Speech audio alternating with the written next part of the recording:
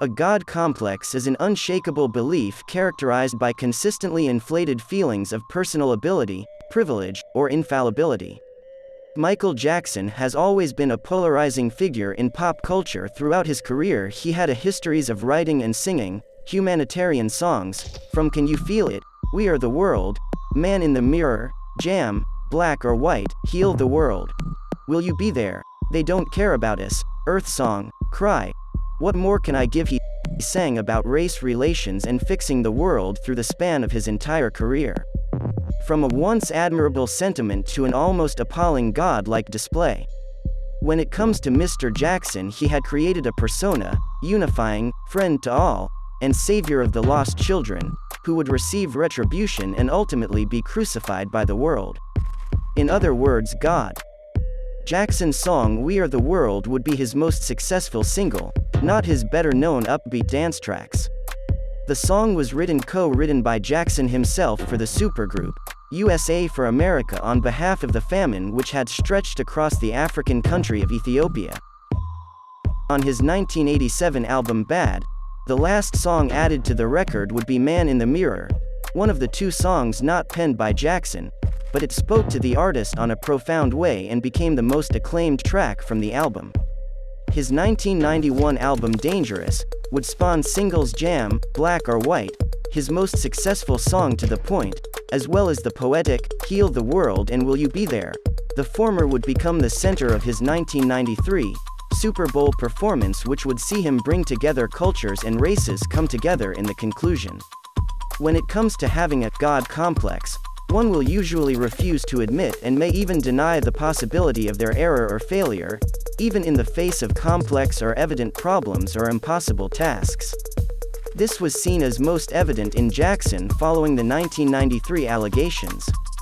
From this point onward, and explicitly expresses throughout his History album, being his most personal work, due to the fact that it bluntly expresses at times the hardship he was facing, unlike all of his other works. In songs like DS, a notable dose track, he calls out the district attorney who had been maliciously investigating him. Then he takes on this sort of third-person charcuterie in They Don't Care About Us, which sees him take on all of the world issues, similar to that of Christ being pinned to the crosses. He goes on to dodge any fault in the song Childhood, and actually puts the blame onto those who list over money and sensationalism in the songs Money and Tabloid Junkie.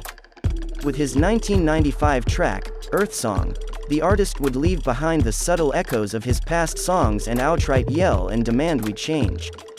This song would accompany the controversial Brit Award performance, which would see the artist outright represent the Messiah. During the performance, singer Jarvis Cocker ran onto the stage while Jackson was dangling off the edge of the crane. He lifted his shirt, pretended to break wind, and gave Jackson the V sign.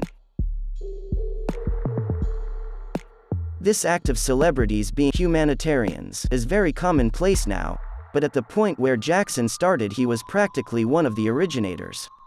Along with the likes of fellow contemporaries of the time. According to Katherine Jackson, all actions Jackson took to making the world's better place were sentiments he expressed as a child. But a lot of people misunderstood him. They didn't know Michael loved life, he loved people. And he gave so much to charity. And he always loved to give to the people that didn't have. Even since he was a little kid, about 6 or 7 years old.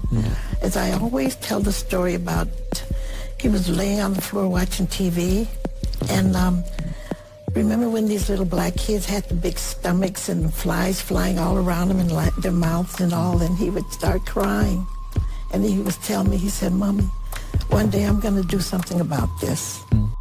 He would donate millions of dollars to charities, begin his own charitable organization in the form of Heal the World and Heal LA. In the new millennium, the artist would release the single Cry and What More Can I Give? The latter would feature a supergroup of singers in support of the victims of the September 11th attacks. The inspiration for the song had initially come to Jackson after a meeting with the president of South Africa Nelson Mandela in the late 1990s. The song would become one of the last songs the artist would promote. Jackson's actions could be seen outwardly as an addition to his polarizing behavior but in the same way completely genuine.